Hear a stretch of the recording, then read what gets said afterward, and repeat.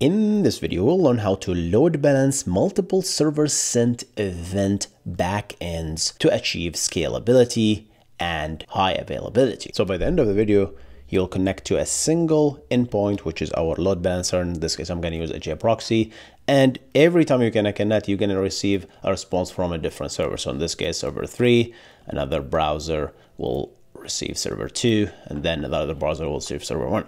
And this is by design. The moment you start connecting to one server sent event, you will always get a response for that session from that same server, because server sent event is stateful for that particular request, for each request you make. The moment you close that event source and then you open it again, you're gonna get a brand new server. How about we jump into it and do this thing, guys? All right, guys. So here I have 3 backends that support server sent event. So the first backend is running on port 1111, and as you can see, if I go to more tools and try to use the event source thing here, and let's change this to 1111. This is the stream endpoint.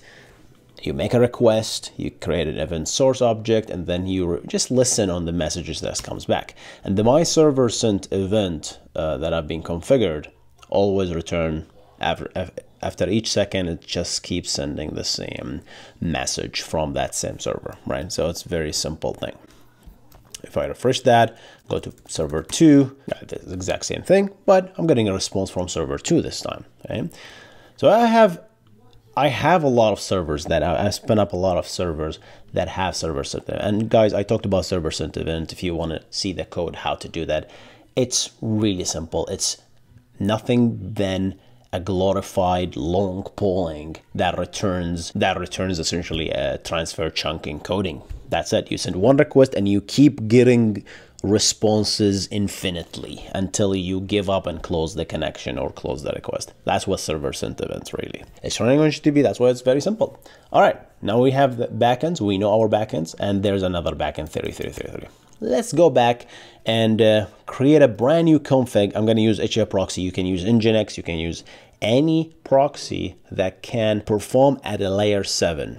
Right? So if you have a proxy that can understand, first of all, transfer chunk encoding, right? It has to, because that's what server sent event returns back to you, right? In chunks. If you have a proxy, a reverse proxy, to be specific, that can understand how to deliver transfer chunks, because not all of them do, right? And supports layer 7 proxying, then you can do that. You can do the same thing with layer 4 proxying. If your proxy doesn't support layer 7 transfer chunk control, you can do it with layer 4 proxying. However, that's a little bit expensive, because that a new TCP connection, a brand TCP connection, will be reserved just for you, which is a waste for each client, right? All right, how about we create an SSE.cfg? Let's create a front end right here. Go to SSE. Let's listen on port 8080. That will be the port that I'm gonna connect to, right? And let's specify a client timeout here. And this is the timeout, like how long do you wait for the client to be idle? Literally just 3 seconds. I know my client will never be idle in this case, right? Because it's gonna keep acknowledging all these server sent events that we're gonna send, right? So it's not gonna be idle. If it's idle more than 3 seconds, that means the client is dead. All right. What else? Obviously, I'm gonna do the mode HTTP. That's the layer 7 proxying. I talked about layer 7 and layer 4 proxying. Check out the video here if you want to learn more. Understand the basic fundamentals, guys, and everything that comes on top of it becomes a piece of cake. Believe me. I want to use the backend that's called SSE, which doesn't exist here. All right, I'm gonna create the backend called all SSE, and let's create server 1. The server 1 is 1111. Server 2 is 2222. Server 3 is 3333.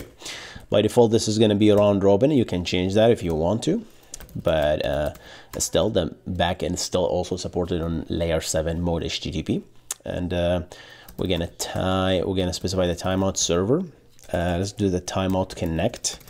How long should I wait to connect to the backend? not long.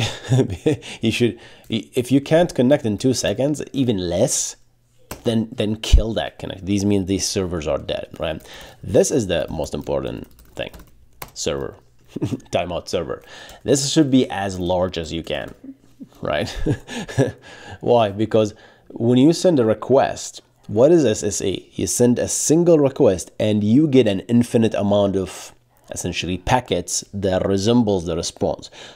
So to your proxy, it looks like your server is taking a sweet ass time responding, but it's actually responding. It never finishes. This response never finishes.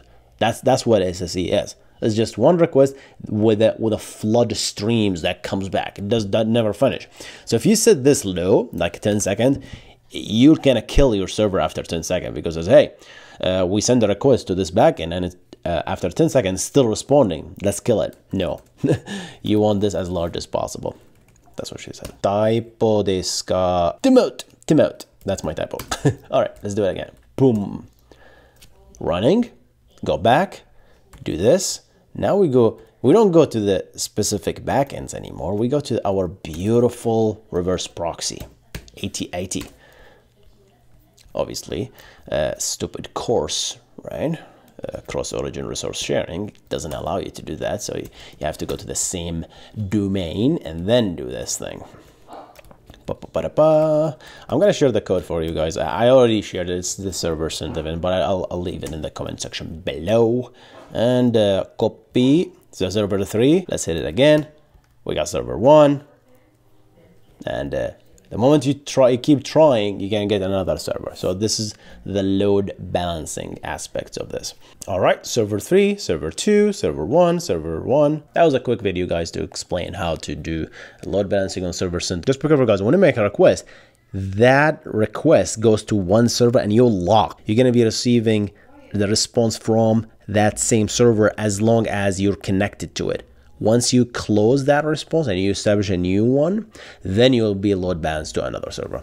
Hope that helps. I'm gonna see you in the next one. You guys stay awesome. Goodbye.